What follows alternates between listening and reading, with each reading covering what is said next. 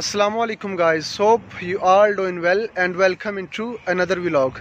So यार आज के सीन्स कुछ ऐसे हैं कि मैं यहाँ पे विक्ट्री स्क्वायर आया हुआ था।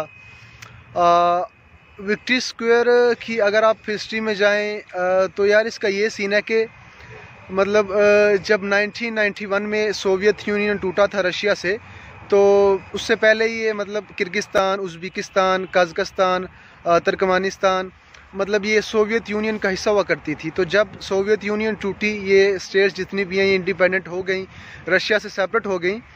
तो किर्गिज़ रिपब्लिक के साथ ये सीन था कि ये जो विक्ट्री स्क्वायर आप पीछे देख रहे हैं, यहाँ पे सबसे पहले किर्गिस्तान का झंडा लहराया गया था। सबसे पहले इधर लहराया गया था। इसके बाद इनकी एक यहाँ बिश्केक में ही एक मतलब प्लेस है प्लोशित, सेकंड टाइम प्लोशित पे लहराया गया था। फर्स्ट टाइम इधर विक्ट्री स्क्वायर पे एंड देन प्लोशित पे। तो मतलब ये इसका जो बैकग्राउंड है मतलब वो है इस लिहाज से। तो यार इसके अलावा भी मतलब जितनी भी किर्गिस्तान में टूरिस्ट प्लेसेस हैं और मतलब टूरिज़म के रिलेटेड जितने भी स्पॉट्स हैं, ये मतलब जो विक्ट्री स्क्वायर है ये उनमें से एक है। इसके अलावा इसका ये सीन है कि यहाँ पे एक फ्लेम है, वो मैं अभी आपको दिखाता हूँ। उस फ्लेम के रिलेटेड भी मतलब ये जो किर्गिस्तान वाले हैं उनका यही कहना है कि उनके साथ इनके इमोशंस जुड़े हुए, आई थिंक सो, कि जब तक वो जलता रहेगा इनकी नेशंस के लिए मतलब प्रॉस्पेरिटी की वो एक इलामत है। जब तक मतलब वो जब वो बुझ जाएगा तो इनकी जो नेशन है उसके लिए अच्छा नहीं होगा। तो आई थिंक ये रूमर्स हैं या पता नहीं क्या सीन है इसका, लेकिन इनके जो मतलब नेशन है और जो यहाँ के लोकल्स हैं उनको यही कहना है कि जब तक ये फ्लेम चलता रहेगा तो इनके लिए ये प्रॉस्पेरिटी की इलामत है।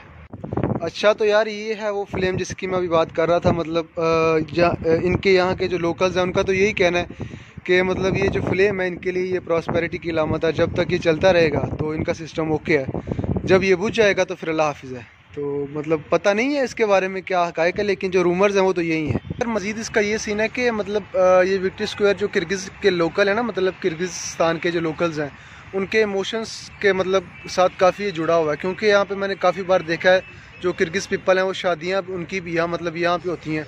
जो जोड़ा है मतलब जो लड़की है और लड़का है वो और उसके जो रिलेटिव्स हैं मतलब यहाँ पे आके, और जो इनकी फ़ाइनल जो रस्मात होती हैं वो यहीं पे वो लोग अदा करते हैं। तो जो मैरिजेज़ हैं वो भी काफ़ी ज़्यादा यहाँ पे होते हैं विक्ट्री स्क्वायर पे। यार ये कुछ स्टैचूज़ यहाँ पे बने हुए हैं, मतलब ये वो लोग थे जिन्होंने इसकी मतलब आज़ादी में कुछ अपना रोल प्ले किया था। एक ये हैं, उसके अलावा एक स्टैचू वो सामने बना हुआ है, इसके अलावा वो सामने एक स्टैचू बना हुआ है।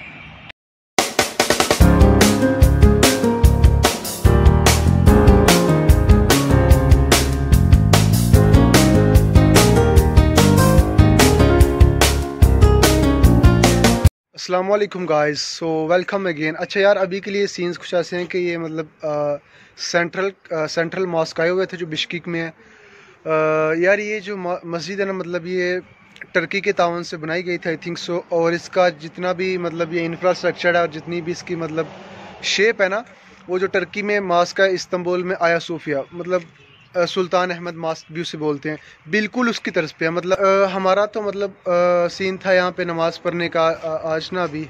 तो अभी जब इधर आए हैं तो मतलब यहाँ पे सिक्योरिटी वाले बैठे हुए थे जो इनका वज़ू खाना है उसके साथ। तो वो ये कह रहे थे कि यार ये मतलब इसको ऑफ़ किया हुआ है, उन्होंने बंद किया हुआ है कुछ दिनों के लिए कोरोना वायरस की वजह से। मतलब जो गवर्नमेंट की पॉलिसीज़ हैं उसमें ये भी मतलब शामिल है ना कि जो बड़े मॉल्स हैं उसके साथ जो मस्जिदें हैं बड़ी, तो उनको भी उन्होंने कुछ दिन के लिए क्लोज़ किया हुआ है। तो भाई ये है मस्जिद का मतलब एंट्रेंस, उसका मेन डोर। ये तो है जो निज़ाम हस्ती चला रहा है, वो ही खुदा है। दिखाई भी जो न दे नजर भी जो आ रहा है, वो ही खुदा है, वो ही खुदा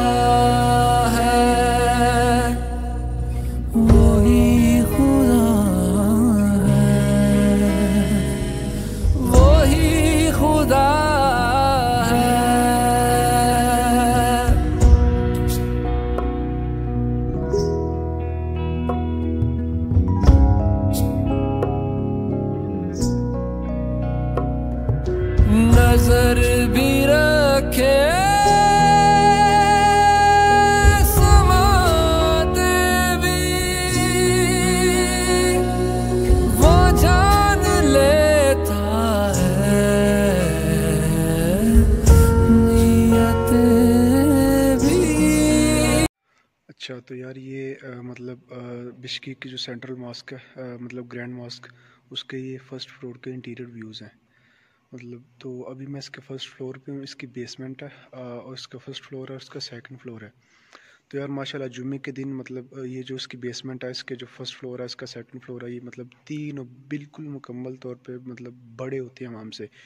क्योंकि यहाँ पे जितने भी फॉरेन स्टूडेंट्स हैं, पाकिस्तानी हैं, मुस्लिम इंडियंस हैं, उसके अलावा जितने भी मुस्लिम हैं यहाँ पे फॉरेन्स, और जो इनके जो लोकल्स हैं, जो किर्गिज़ हैं, सबकी कोशिश यही होती है कि यार जो जुम्मा है, नमाज जुम्मा, वो इस सेंट्रल मॉस्क में अदा किया जाए। तो बिल्कुल टाइम पे ये जो मस्जिद है वो माशाल्लाह काफ़ी कुशादा है और काफ़ी बड़ी है। इसके बावजूद भी ये बिल्कुल मुकम्मल तौर पे भर जाती है जुम्मे के दिन। तो नमाज़ों के जो अवकात हैं, उसके दौरान भी यहाँ पे काफ़ी ज़्यादा लोग होते हैं। तो अभी तो यार आपको पता है कि अनफॉर्चुनेटली वो जो कोरोना का इशू चल रहा है अक्रॉस द ग्लोब, उसकी वजह से यहाँ पे भी जो ग्रैंड मस्जिदें हैं, बड़ी जो मस्जिदें हैं, उनको भी बंद किया हुआ है इनकी गवर्नमेंट ने। इसके अलावा जो हमारी जो यूनिवर्सिटीज़ हैं वो भी बंद हुई हैं। इनके जो सरकारी कुछ डिपार्टमेंट हैं जो बहुत ज़रूरी हैं वो तो ओपन है, बाकी सब कुछ यहाँ पे वेकेशंस पे चल रहा है। तो अभी जिन लोगों का वज़ू था, जो घर से करके आए हैं, जो बाहर से करके आए हैं, उन लोगों के लिए मस्जिद ओपन है, वो इधर नमाज़ पढ़ सकते हैं। लेकिन इसके जो अपनी मस्जिद के गुस्ल के लिए और वज़ू के लिए इन्होंने जो हिस्से मुख्तस किए हुए हैं वो बंद हैं बिल्कुल। अच्छा, तो यार अभी मस्जिद में बैठे हुए थे इधर, तो यहाँ एक यहाँ के लोकल हैं किर्गिज़, ये भाई हैं, इनका नाम है कुमार, मोहम्मद कुमार, कुमार, हाँ, कुमार पुरुष। तो कुमार इनका नाम है। तो हम भी इधर बैठे हुए थे, नमाज तो हमने पढ़ी नहीं क्योंकि हमारा वज़ू नहीं था और यहाँ पे जो वज़ू खाने हैं वो क्लोज़ थे। तो हम यहाँ बैठे हुए थे, तो ये हमें कहने लगे कि भाई आपको कुरान आता है? मुझे बिल्कुल नहीं आता, आप अगर मुझे सिखा सकते हैं तो सिखाएं। तो अभी ये कुरान पाक इधर पढ़ा हुआ है। जो बेसिक सूरतें होती हैं कुरान की, जो नमाज में पढ़ी जाती हैं, सूरत इखलास, सूरत नास और सूरत कौसर, छोटी छोटी, वो तो इनको आती हैं। लेकिन जो बड़ी थोड़ी सी सूरतें हैं, सूरत बकरा हो गई या दूसरी सूरतें हैं, यहाँ नमाज के लिए जो चीज़ें हैं, सुबहानक अल्लाह हो गई, दरूद शरीफ हो गया, रब्बी जालनी दुआ हो गई, या अत्तहियात शरीफ, कुछ भी नहीं आता इसको ना। तो अभी ये बहुत इंसिस्ट कर रहा था कि यार अगर आपके पास टाइम होता है तो आप मुझे सिखा दिया करें। तो यार चीज़ जो बात करने का मकसद है वो यही है कि इन लोगों में पैशन बहुत है इस चीज़ को, इस्लाम को लेके। इनकी जो नई नस्ल है माशाल्लाह से बहुत सीरियस है, ये लोग सीखना चाहते हैं। लेकिन अनफॉर्चुनेट बात यही है कि जब ये छोटे थे तब इन्होंने कुरान पाक बिल्कुल शायद नहीं पढ़ा, या अगर पढ़ा है तो उस तरीके से नहीं पढ़ा कि अभी इनको सब कुछ भूल चुका है। क्योंकि सोवियत यूनियन का था यहाँ पे गलबा। इन भाई की 27 ईयर्स एज है।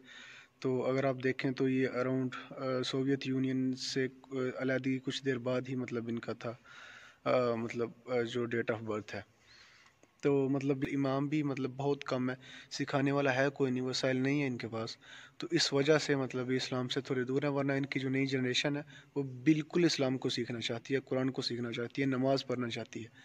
लेकिन अनफॉर्चुनेट ये बात है कि इन्होंने बचपन में शायद उस तरीके से नहीं पढ़ा हुआ कि अभी इनको भूल गया। तो हमारा तो यार अल्हम्दुलिल्लाह जब ये हमसे काफ़ी बड़े हैं, तो इधर हम बैठे हुए थे, तो नमाज इसको नहीं आती, कुरान पाक इसको सही नहीं आता, तो हमें अल्हम्दुलिल्लाह अच्छे से आता है, हमने पढ़ा हुआ है बचपन से ही। तो ख़ुद पे अल्हम्दुलिल्लाह बंदे को यार ये बड़ा फील होता है कि यार अल्लाह का शुक्र, अल्लाह पाक ने फ़र्स्ट तो मुस्लिम पैदा किया, दूसरा ये है कि उस जगह पे पैदा किया जहाँ पे इस्लाम का बहुत गलबा था। और बचपन से ही हम ये चीज़ें जो है सुनते सुनते बड़े हुए हैं, और अभी अल्हम्दुलिल्लाह हमको सारी चीज़ें जो है वो अच्छे से आती हैं। तलाश उसको